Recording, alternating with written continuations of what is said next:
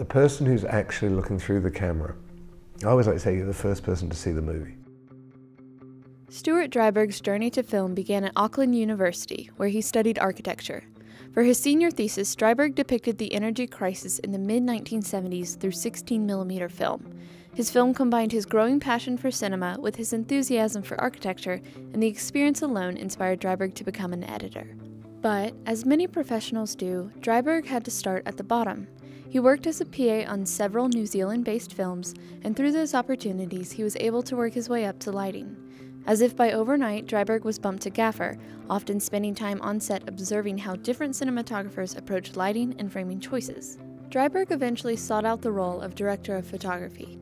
He spent his first 3 years as a DP working on commercials and music videos, but by the early 90s, Dryburgh's career began to take off.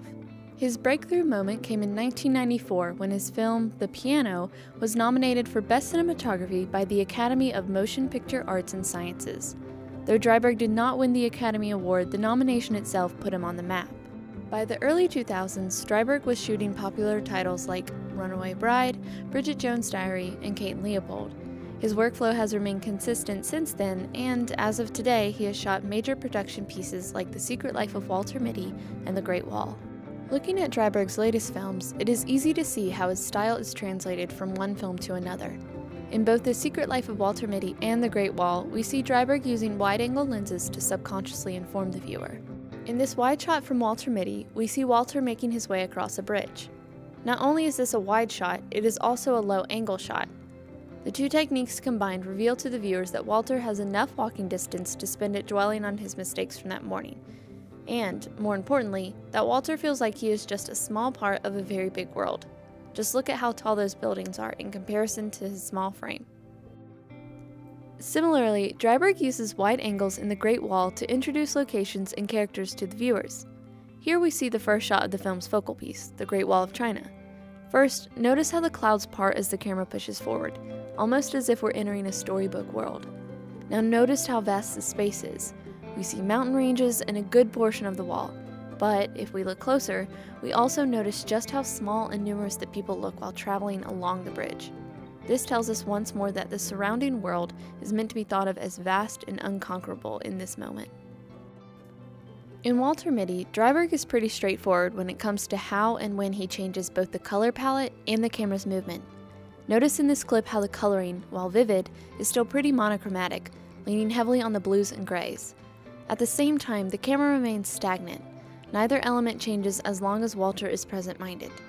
Now look at this. As soon as Walter begins to daydream, the contrast of the colors is greatly increased and the camera begins to move. This symbolizes just how much more exotic and exciting Walter's fantasy world is compared to his average standstill life. Maintaining a sort of a photographic look to the film was very important to him. A lot of our inspiration was drawn from photojournalism, from the Life magazine archives. Unlike Walter Mitty, The Great Wall remains monochromatic throughout almost the entirety of the film. The only time significant color contrast is present in the film is in the opening scene, where we see our two main characters appreciating their freedom, and when the viewers are introduced to the different sects of the army. Dryburgh's decision to keep a majority of the film monochromatic emphasizes the bleakness of war. Wartime is cold, dirty, and careless.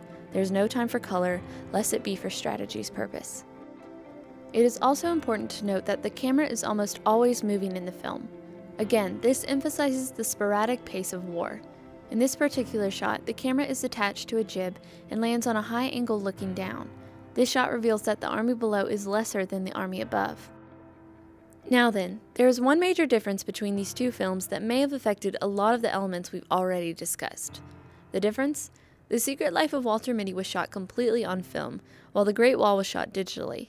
Dryburgh explains why he chose to use film for Walter Mitty. We shot Walter Mitty on film. I don't know, it might be my last, major film project. Ben was very clear that he wanted to shoot this on film, again, because it had, the photography was at the heart of the story. And I think also as an actor-director, and I think a lot of actors agree with this, that they look at themselves on screen shot digitally, and they look at themselves on screen shot on film, and they go, you know what, I look better on film. And they're actually right. As for The Great Wall, Dryburgh was given the incredible opportunity to shoot the film on the new ARRI Alexa 65. In several interviews, Dryburgh has admitted that he was excited to use it just for the sole purpose of using it, but that he was pleasantly surprised to see that the Alexa 65 rendered faces as beautifully as film does. What most impressed me was the faces, or close-ups, because it hadn't occurred to me that not only was this a great camera for, epic wide shots, but that it would actually render faces as beautifully as film does.